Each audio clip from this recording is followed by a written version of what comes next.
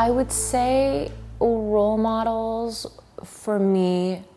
were very important and also limiting,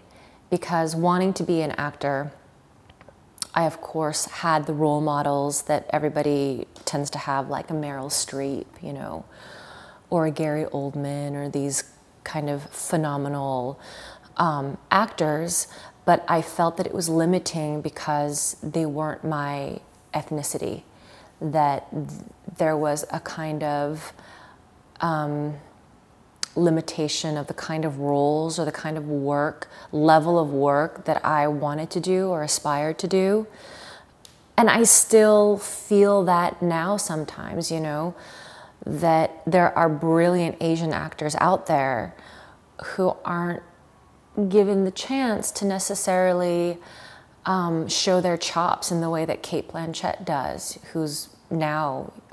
next to Meryl Streep, you know, one of my favorite actresses. So I'm playing Maggie in Cat on a Hot Tin Roof, and it is a play, like all Williams' play, set in around the 1950s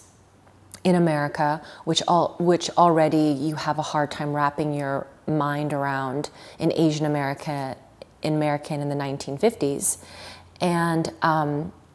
it's been a dream role of mine my entire life, since I found it in a movie called Double Happiness with Sandra Oh, who is an actress, Korean, in Grey's Anatomy. But this was an indie movie about her wanting to be an actress, but her parents were Korean and telling her, no, you can't do it, you're Korean, who's gonna cast you? Of course, I relate to that so much. And then she has these scenes where she's in her bedroom and stage lights come up,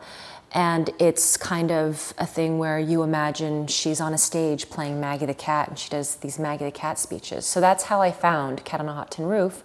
was this movie with Sandra Oh. To see Sandra in a movie when I was in high school made me feel like I could do it, that it was possible for me. Also because it was about a Korean